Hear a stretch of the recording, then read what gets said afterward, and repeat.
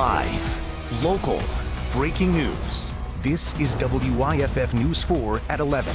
Here comes the storm system, Helene making landfall and now moving north. Coming up, I'll show you impacts town by town. But just not often to see it running like this. Heavy flooding across the upstate and western North Carolina as rivers start to overflow.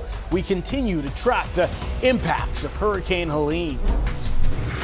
Flashing lights and the sounds of chainsaws here in Spartanburg as Duke Energy crews work to not only restore power, but they are working to chop down some trees they say run the risk of falling as Helene makes its way here. I've directed FEMA to work with the state partners to take proactive measures to ensure the communities in Florida, Georgia, North Carolina, Alabama, Tennessee, South Carolina, and other states have the support and the resources they need. President Joe Biden speaking on Hurricane Helene today as the storm picked up steam in the Gulf of Mexico. The president declared emergencies for several southern states ahead of Helene's landfall.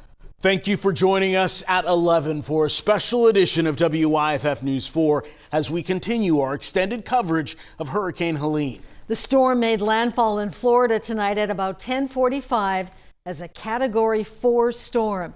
Heavy rain, high winds and flooding are being felt all across the southeast. So we have live team coverage tonight as we are tracking the impacts of Hurricane Helene as the storm hits our region. First, we go to Chief Meteorologist Chris Justice with the latest track. Yeah, the storm system continues just to be a beast down toward the south. It's making landfall right now. Look at the tornado alerts in the low country of South Carolina. These bands that are going to come in are going to give us that threat. In fact, we're under a tornado watch in the southern parts of the upstate, including Lawrence, Greenwood, Abbeville counties. And as we move forward, we're going to have to watch that threat. Heavy rain, in addition to this severe threat, which has us in the level 2 medium risk for tornadoes, will need to be watched. And these bands that come in will progressively get a little bit more fierce. One rolled through, here comes another one in Greenwood and Lawrence rolling on in, and each one that comes through will possess a little bit more wind and a little bit more torrential of the rain. So Hendersonville to Brevard to Columbus seeing some heavy rain. Each one of these green boxes, which at this point basically is the entire area,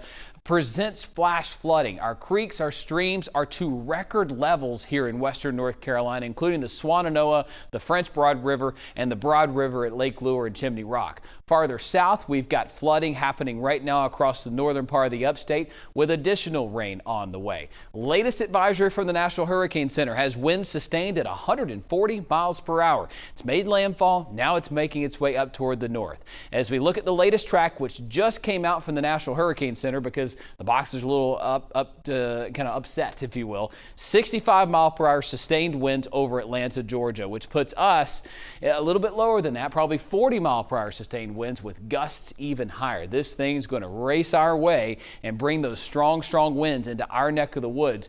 The hardest time frames are 4 a.m., 5 a.m., 6 a.m., and through about 7 or 8 a.m. Coming up, I'll map out what you'll expect in your town and the new time frame for you.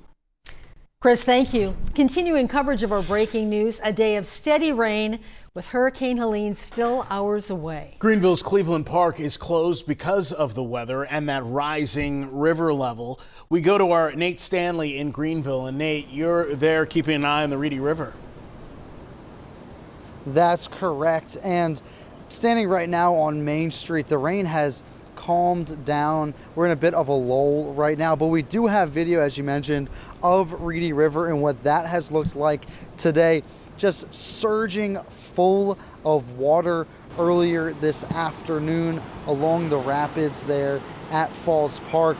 People were out today still with rain jackets, umbrellas, taking in that river, taking in the weather today. As I mentioned, the rain has been up and down. It's been on and off. Right now we're in and off, so some people are coming out, getting to their cars while the rain is down. We met a couple just a few minutes ago who drove from Idaho down to Atlanta and then Atlanta to Greenville. They said that driving from Atlanta to Greenville, they saw a lot of wrecks, a lot of the weather impacting the travel there. I spoke with a family earlier today from Ohio. They had driven down for a football game this weekend.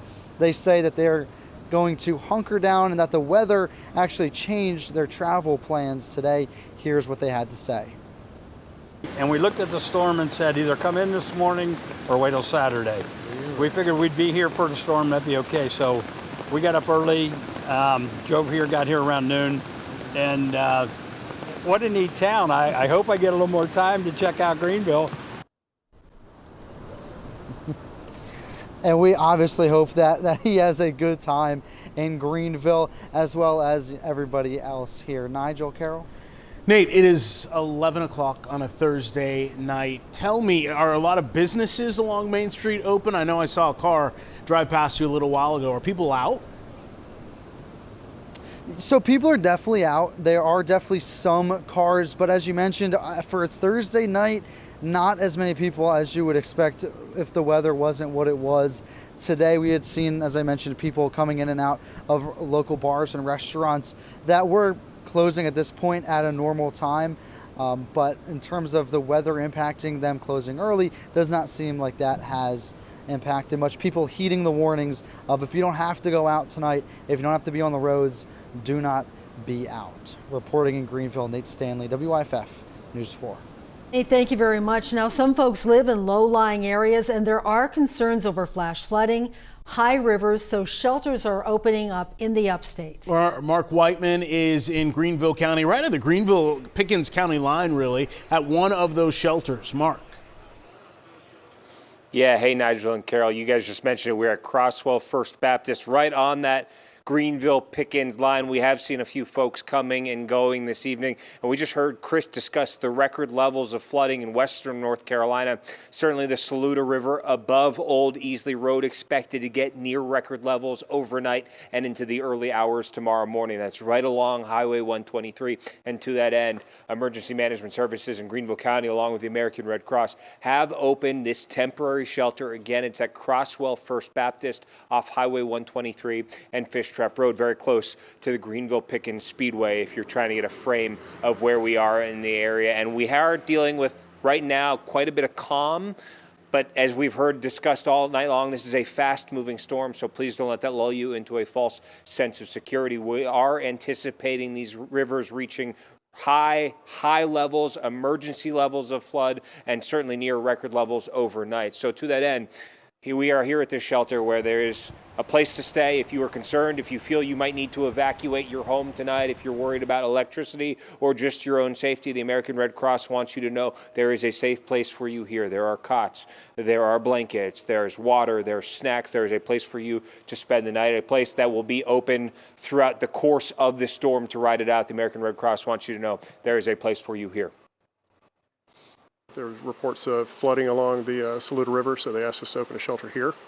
So anybody who is going to be impacted by the storm or concerned about their safety during the storm are welcome to come, and they can stay here for the night until it's safe to return. Not a lot of rain in the area right now, but as we were driving down here, we did experience some ponding. Obviously, it's a little bit darker on Old Easley Road, so if you are coming that way, please stay vigilant. Please stay safe on those roads. And an important reminder, you do not need to pre-register. You can just come on down, sign up here, and there will be a place for you to stay. We'll have much more coming up, but for now in Greenville, I'm Mark Whiteman, WIFF News 4. Mark, thank you very much. We understand that Duke Energy has a lot of crews in place, ready to go when and if needed, and some of them have started work early. That's right, and our Rashad Williams is out there with some of them right now in Spartanburg County. Rashad. Yeah, I got to be honest, my heart's racing pretty fast right now. I would say about a minute ago, we heard an explosion, and this sounded like fireworks going off right behind us as crews continued to work. We all jumped and we looked, and then all of a sudden, the power came on. So the lights were out in this area, homes without power. The street light was off here. Now you can see the street light is on, so it's giving us a little bit better view as to what we're seeing. So right across the street here, as crews are working, we showed you that tree last half hour that they were in the bucket. They were chopping that tree down. There were 2 trees they were concerned about falling as Helene makes its way closer. That tree is completely gone, and the last piece of it we heard fall into a creek that is right over in this area. It fell in there, but I want to commend the work that some of the Duke Energy crews are doing out here. This is a dangerous job. As some of the tree parts were coming down, we saw crew members scattering, trying to dodge those parts. We heard some of them hitting the trucks that are parked there. And I want to make a note, Vanderbilt Road obviously is still closed as crews are continuing to wrap up. Some of the trucks left, they're headed to a different destination, but it has been a wild night here in Spartanburg from some of the things that we've seen. Just a glimpse, again, of some of the work that Duke Energy and the crews go through as they not only prepare for storms, but as the storms get here, the work that they have to do. So we're going to continue to bring you coverage here on a street that now has lights in Spartanburg. Rashad, thank you. We are seeing storm damage tonight in Anderson County. And our Maya Payton is live in Anderson County with more on the damage there. Maya. Yes, Nigel and Carol, Concord Avenue has felt the impact. I'm going to show you just here below the road end sign. You can see the tree has been uprooted and fallen straight across. Now, sadly, lights are not on our side right here, but I'm going to try to paint a picture. If I start from right here, even though it begins further down, I'll walk clear across and you'll see how big this tree is, blocking both sides of the road. The county has blocked this area off. I've seen cars try to make their way through here there's 4 entryways onto this street. People have had to turn around, find another alternative route to get to wherever they're going.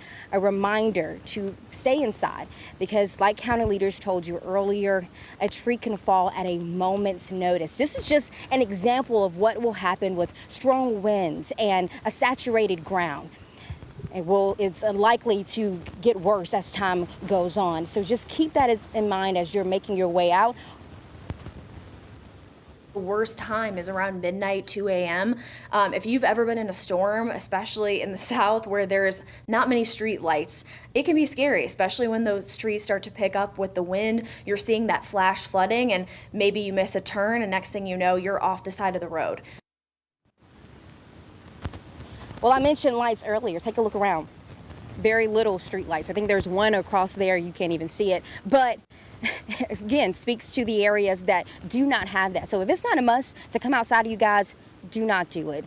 We have more damage to get to here in Anderson County, and hopefully we'll show you that just ahead. In Anderson County, I'm Maya Payton, WYFF News 4.